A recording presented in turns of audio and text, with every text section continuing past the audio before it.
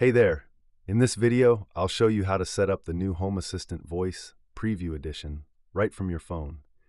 I'll guide you through the process step by step, making it easy and straightforward.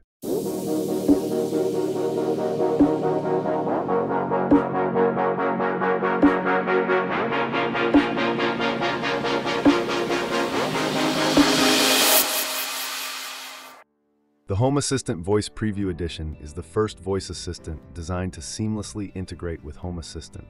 With its advanced audio processor and dual microphones, it can easily hear your commands and control your devices. In this video, I'll show you how to set it up quickly and effortlessly.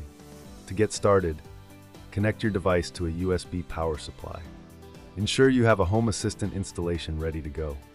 Have your Wi-Fi network's SSID and password handy. Make sure the Home Assistant app is installed on your phone. With everything in place, you're all set to begin the setup process. After connecting your USB cable and power supply, you should see a warm white twinkle animation on the device. Open the Home Assistant app on your phone. Tap on Devices and Services in the menu. Your device should appear as discovered. Tap on Add to start the setup. You'll be prompted to set up your Home Assistant voice. Tap Submit to continue.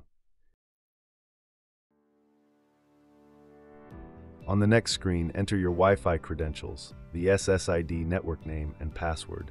Once filled in, tap Submit. To authorize the device to access the network, press the button on the device. It will then connect to your Wi-Fi. And just like that, this step is complete. Press Close to proceed.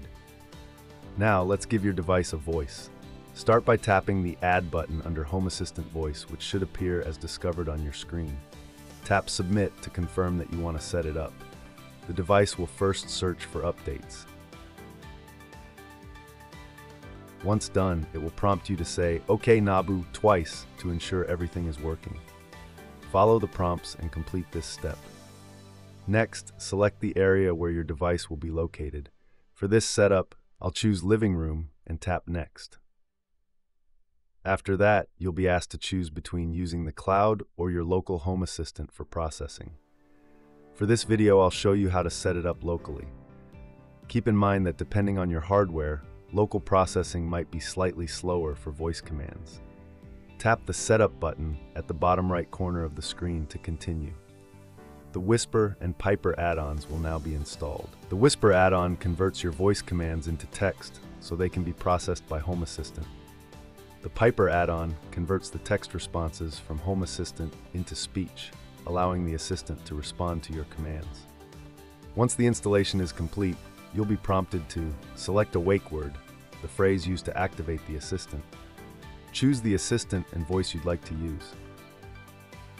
I'll change the wake word to "Hey Jarvis" and leave the other options at their default settings. And just like that, the installation is done. Now let's move on to some final configurations. Tap Done to finish this step. Now I'm switching over to Home Assistant on my PC, but you can absolutely keep going on your phone. It works just as well on both devices. Next, let's expose some entities to your voice assistant so it knows what devices to control. First, go to Settings and click on Voice Assistants. At the top of the screen, you'll see a tab labeled Expose. Go ahead and tap on that. Here, you'll find a list of all the entities that are exposed to the voice assistant. For your assistant to take action, like turning lights on or off, you need to expose the entities you want it to control. To do that, click on the Expose Entities button at the bottom right. From here, select the devices or entities you want to control with your voice. For example, I'm going to search for Dining Room, select it, and then click Expose. Now that the entity is exposed, let's test the voice assistant. I'll head back to the dashboard to check the current state of the dining room light. Right now, it's off. Let's see if it works. I'll say, "Hey Jarvis, turn on the dining room light." And there you have it. Turned on the switch. The assistant responds, confirming that the light has been turned on. Looking at the dashboard, you can see the light is now on. Alright, now let's take things further and create an automation. First, go to Settings and click on Automations and Scenes. At the bottom right, tap Create Automation and then choose Create New Automation. For this example, I'm going to set up an automation that makes the assistant announce the temperatures in several rooms every day at 10 p.m. This is just to give you an idea of what's possible. I'll cover more examples in future videos. Let's start with the trigger. Tap Add Trigger, select Time and Location, and then choose Time.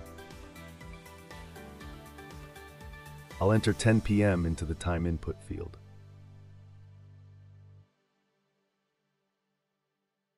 Now let's add an action. Tap Add Action, select Assist Satellite, and then choose Announce. Next, I'll select the device where I want the announcement to play, in this case the Home Assistant voice. Then I'll enter the message I want the assistant to say. For now, I'll add a message to announce the temperatures in several rooms. Once that's done, I'll click Save and name the automation Announce Temperatures. I'll hit Save again to confirm. To test the automation, open the menu in the top right, the three dots, and select Run Actions. Here are the room temperatures. Living room 20.5 degrees, suite 22 degrees, room 1 21.5 degrees, room 2 21.5 degrees.